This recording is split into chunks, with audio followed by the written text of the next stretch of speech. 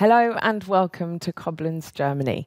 I'm Kaz de Mores and I'm here to learn about the latest generation of the longest running road bike in the Canyon portfolio. It was first introduced at Eurobike 2004. It was, and still remains, as the pinnacle of road performance. And it's a bike that many would describe as a pure classic road bike. It's been ridden to World Championships, Grand Tours, and even monumental victories. It's a model that represents and embodies the excellence of the Canyon brand, with the approach to creating the absolute best. I can only be speaking about the ultimate.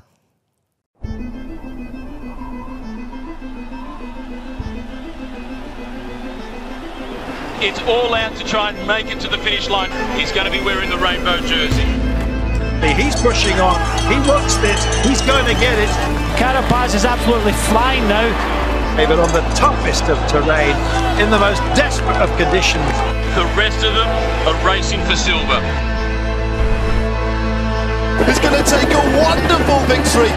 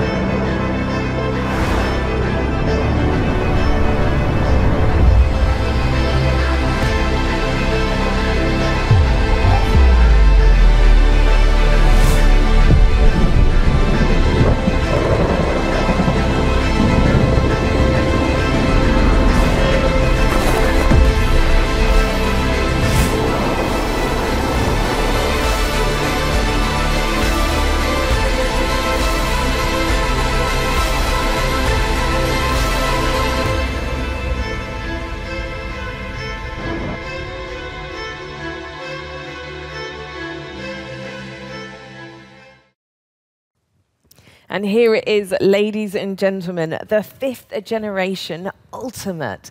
And I'm so pleased that I'm joined by Matthias, the road product manager. Matthias, this has been a long time coming, hasn't it? Absolutely, and it's really great to seeing this product already being launched now. And I've seen this launch video several times. It still gives me goosebumps. I bet, I bet. I've got to ask you, because there's so much pressure when you're launching a new bike. But when you think of the Ultimate, there's so much heritage, the success after success. How does Canyon handle the pressure of elevating the standard?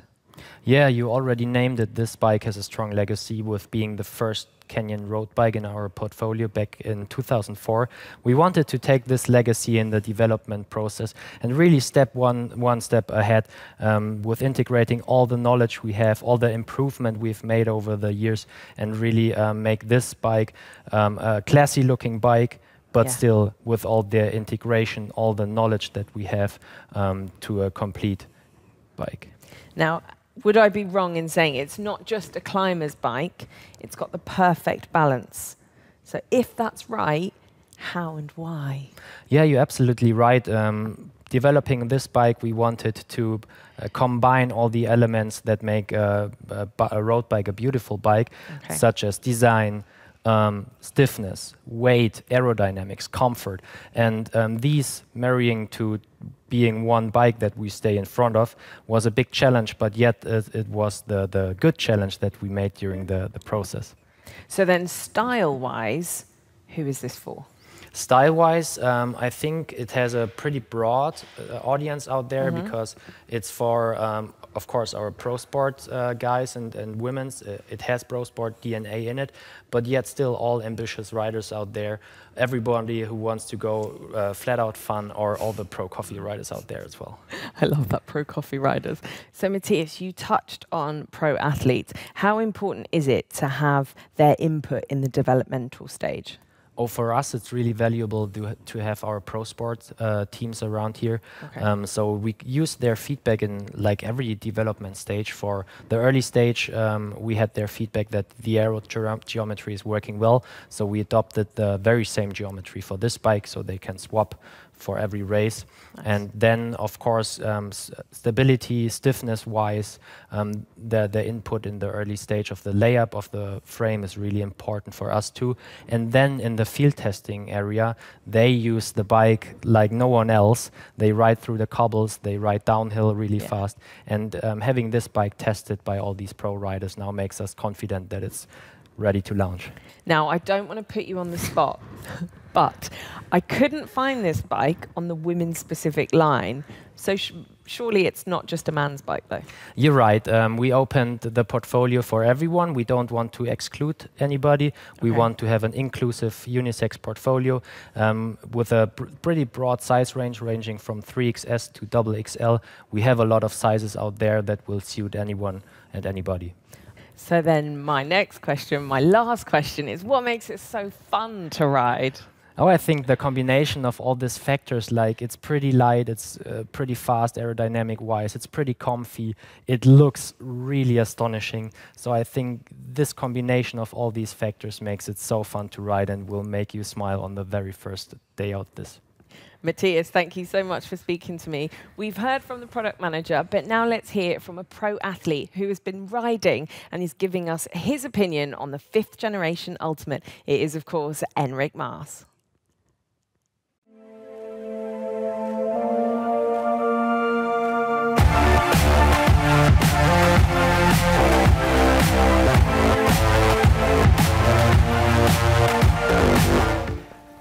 Los últimos años, o el último año, el 2021, hemos estado con la Aerobike, que todo el equipo la estaba usando, y ahora este 2022 nos han traído esta bici, que es espectacular.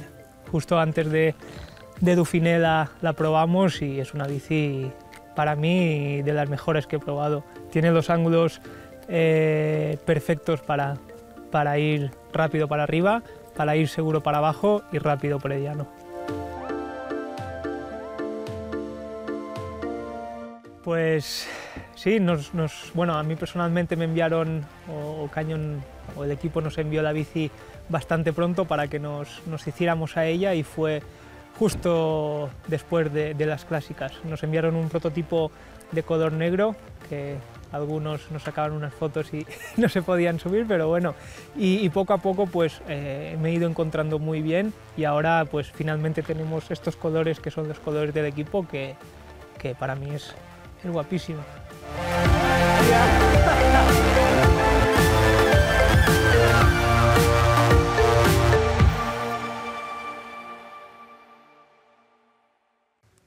We've heard there from Enric Mas, but now I'm really pleased to be joined by Jasper Philipsen from Team Alpecin de Koenig.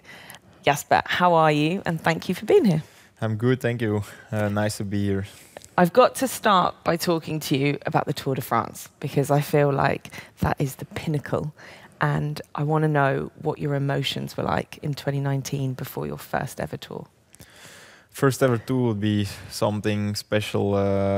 Yeah, for sure. It's the nicest race in cycling, the biggest race. And to be there at the start line is already a great achievement and a great milestone to take as a young professional athlete. It was my first professional year, and it was just last minute decided I would go to the Tour de France. So yeah, it was really cool to be there and was with my eyes open 11 days, enjoying and also suffering for sure. What was it like to get that call, and where were you? I can't remember. I think I probably was just at home, but we planned our holiday trip in July with the family because normally my races were done already, and then they called me for the Tour de France, and then your plans change, of course, and it was a holiday in France. Well, that's a good alternative, isn't it? That's sure. Maybe not quite the holiday for you. No, bike holiday, but. And let's talk about your first podium finish. How excited were you then?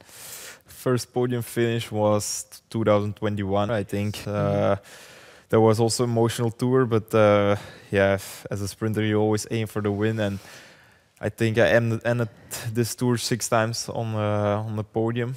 So yeah, without any wins. So it was more disappointment than really, yeah, than that it felt like a great achievement or something or something to be proud of. It was more, yeah, missing the win in the Tour de France, where you aim for and where you work hard for.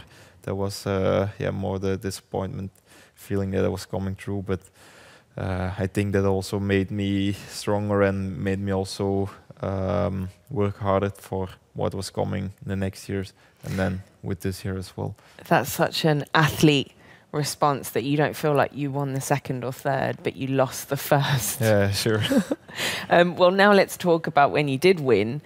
Paris, Champs-Élysées, lifting your arms. I mean, that must have felt like a childhood dream come true. Yeah, that was something that I'll always remember. And there's one sprint that I would like to or prefer to win in the Tour de France, and sure it will be the Champs-Élysées, but then you have to wait also 21 stages. So yeah, yeah, it's a long way to be there and to get there to sprint for the win. And yeah, this year everything came out well, and to finish the Tour de France there on the iconic Champs-Élysées with the arms up was something special. And then, of course, now your team are competing in the Vuelta, and we've just seen that Jay Vine has won his first pro race, and it was on the Ultimate. I mean, it seems like a match made in heaven.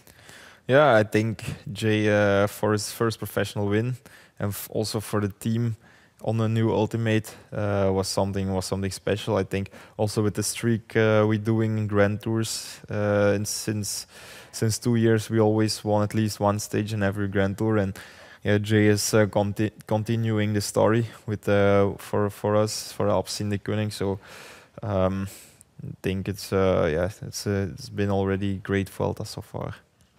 And now we've talked about the bike having, or we've heard about the bike having the perfect balance and how you strive for that when you're cycling and races. But you personally as an athlete, how do you strive to have the perfect balance between your career and training and then the off season and your personal life? Yeah, I think to find the balance is really key as a professional athlete. Of the bike, of the trainings, when I have some time off, try to relax, try to do things that I like, and that it also feels no obligation when I have to go on the bike again and have to suffer again. You just need to like what you're doing, and then also the results and your best possible performance as an athlete will also come. But that's sure something possible. Sure something important that you like what you're doing, and also try to switch off when you're not performing on the bike. Nice. Now I've got to talk to you a little bit about the Ultimate, but I know that you're a sprinter. When might you choose to ride the Ultimate bike? Will be probably the first time next year in the classics that I would choose for the Ultimate, as riding over the cobblestones would be a bit more comfortable comparing to the super stiff iRoad.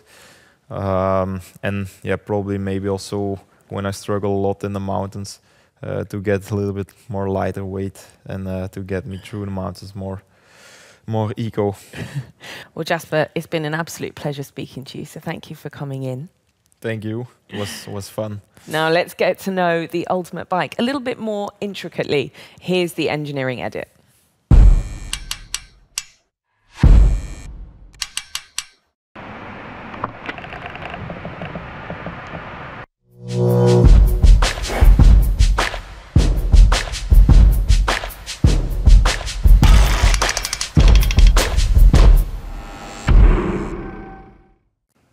Well, from the engineering video, it's only fitting that I'm joined by Lucas, who is the engineer behind the Ultimate. We're going to talk about your baby, your protege. Yes, of course. The first thing that comes to my mind is the design. It's slick, it's clean, it's simple, but I still recognize that it's part of the Ultimate family. Was that on purpose? Yes, absolutely. Our clear intention was to include with the latest generation Ultimate the latest technology while still retaining this, let's almost say, iconic silhouette that's easily recognizable as a Canyon Ultimate. It's a familiar shape, and we've done so in a beautiful way in that logical engineering makes for a very sleek and clean design without any unnecessary changes in geometry. It's a flat, it's a simple, it's a reduced, it's a minimalist design, which is still recognizable as an Ultimate. Absolutely. And of course, we keep hearing it's the perfect balance. It's the perfect balance. How and why? Well, yeah, with a bike, we have different attributes which are mutually compromising. This being weight, aerodynamics, stiffness, robustness, and comfort. Okay. Yes. So when talking about weight, this thing is still incredibly light, and we did manage to achieve our original goal of creating a rideable, race-ready SLX frame set that comes in at just the UCI limit of 6.8 kilograms. So with CFR, we go even lighter and created a frame set that gives the pro riders a lot more choice in choosing the components that they want to ride, while still coming in at the UCI limit. So weight usually compromises durability and robustness. But we did make a conscious choice of adding about 30 grams of extra material in key locations, meaning seat stays, chain stays, and the top tube, because we learned from working with the pros and from overload testing in our own lab about key areas that tend to fail earliest in crashes and overload cases. And then the robustness doesn't compromise the comfort, because our frame set is still very comfortable, and you as a rider now have the choice of fine-tuning your need or your level of comfort, and that gives you the ability to choose up to 32 millimeter tire width. I love that. So what has improved? I mean, you've talked about some improvements, but what else has improved? So what you can see clearly, we did integrate the cables, and that makes for an aerodynamic benefit. And we did work together with the experts from Swiss side on this bike, yet again, to eventually reach a frame set aerodynamic drag improvement of about 10 watts at 45 kilometers an hour, which comes obviously from the cable integration, but also then from especially D-shaped seat tube and seat post. And we did redesign the entire fork to gain aerodynamic advantage. So the fork legs are different, the crown of the fork is raised, and then the cross-section profiles of head tube and down tube and seat stays is also optimized. And then just looking at the stiffness, we also increased the CFR frame's head tube stiffness by about 15%. So now all our frames across all our levels will receive top score stiffness values. I was going to ask you about stiffness, but you've answered my question. But then does that affect the fit and the handling? Yes. So top scoring stiffness frame makes for an incredibly maneuverable and agile bike. So this bike is controllable on steep climbs. It's very controllable on descents. So when we talk about the fit, we did adapt the Aerod's cockpit, meaning that now on the new Ultimate you have a width adjustable cockpit, which is also height adjustable without having to cut the steerer. And then in terms of geometry, we choose to adapt the Aerod's geometry, giving the pro riders the freedom of choice to choose between either the Ultimate or the Aerod, depending on the type of race that they're going to race. Okay, and choice is always good. Yes. It can never be a bad thing. My last question, I know that there are some gear-specific products just for this bike, but is there one that stands out? Yes, absolutely. And I brought it with me. It's our new Garmin and Wahoo mount, which clearly you can see is a little different than usually. It is completely 3D printed, made in Germany.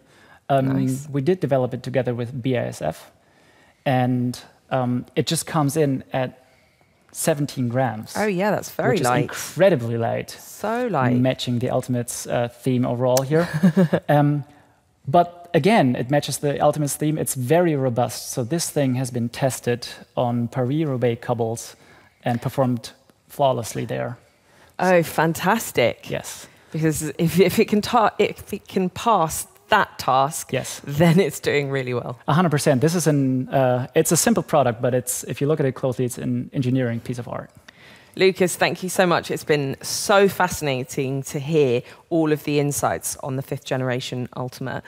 But now we're going to hear from a pro rider who rode this bike at the Tour de France FAM, and she's a massive fan of this Ultimate. It is, of course, Kasia Niewiadoma. Ultimate is my go-to bike, and it always has been, actually. The new generation has taken it to another level, and it already carried me to a Tour de France podium.